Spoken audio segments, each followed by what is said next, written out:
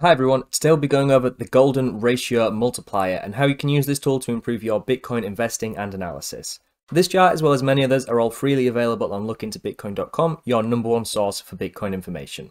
If you haven't already, don't forget to like the video, subscribe to the channel and turn on notifications to ensure you're receiving all of our content as soon as it's released.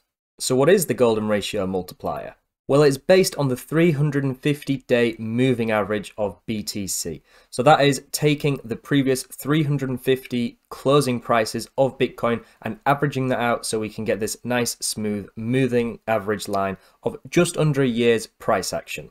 It is then multiplying this by a few different multiples to give us these multicolored lines that we can use for our Bitcoin investing and analysis, as they have proven to be quite accurate throughout Bitcoin's history. So as we can see from the numbers up here of what we are actually multiplying the 350-day value for, is the 1.6, which is actually the golden ratio number, as well as this Fibonacci sequence numbers of 2, 3, 5, 8, 13, and 21.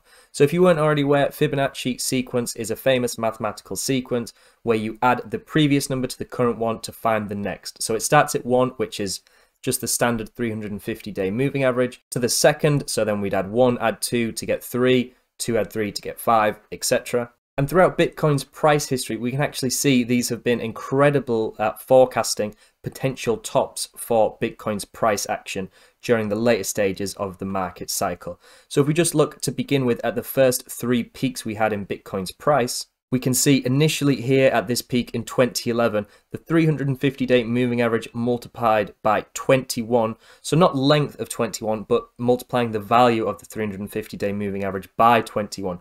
It actually caught the exact top of price around here. So after that, in the next Bitcoin market cycle, we actually used the 13 multiplier of the 350-day moving average. And this again came very close to calling the exact top of that cycle. And then some people call it a double peak cycle, but after that we moved down to the 8 multiplier of the 350-day. And again, this called the top of price action. So if we just zoom out and look at the most recent 2 cycles of Bitcoin, we can see the 2017 top at around $20,000. That reached a multiple of 5 of the 350-day moving average. And in the most recent cycle, we reached a multiple of 3. So if you haven't already noticed the pattern, it seems that every cycle we reach a lower Fibonacci multiple of the 350-day moving average. So we started with a multiple of 21 and then moved on to a multiple of 13, 8, 5, and most recently a multiple of 3.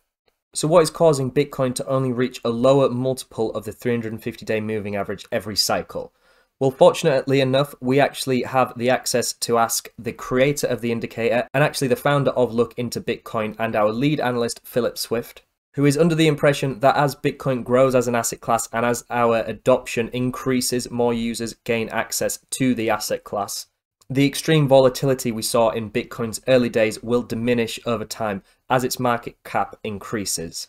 So Philip's also under the impression that as we reach the final stages of the adoption phase, we could potentially once again hit the 350-day moving average that has been multiplied by a factor of 2. And beyond that point, Bitcoin will have likely completed its adoption growth phase. And according to this indicator, a new growth phase will begin. Potentially after that, it will just surpass or reach the 1.6, the golden ratio multiplier of the 350-day moving average. But we'll have to wait and see. If we look to where the 350-day moving average multiplied by 2 is, which is this red line, it currently sits at around $88,000. But this is moving along with Bitcoin's price. So if we were to, for example, move back up, regain this 350-day moving average, and slowly start climbing back up in price, these moving averages would actually slowly turn back up and start increasing in value. As we approach these upper multiples of the 350-day moving average, consider profit taking. And as we dip beneath this 350-day moving average, the strategic investor may see that as a sign to potentially accumulate Bitcoin for the future. So just to summarize, the Golden Ratio Multiplier uses multiples of the 350-day moving average. And that's the value of the 350-day moving average, not the length. The 350-day moving average is then multiplied by the golden ratio, which is 1.6, and the Fibonacci sequence from 2 up until 21.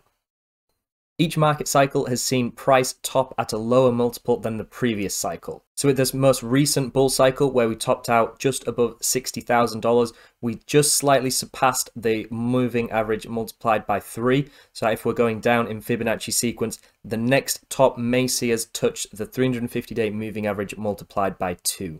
This indicator can also map out the adoption and increase in market cap of the asset class, the diminishing volatility and returns, along with the decreasing multipliers of the 350-day moving average, are a very good indicator of how Bitcoin is maturing and adapting and evolving as an asset class.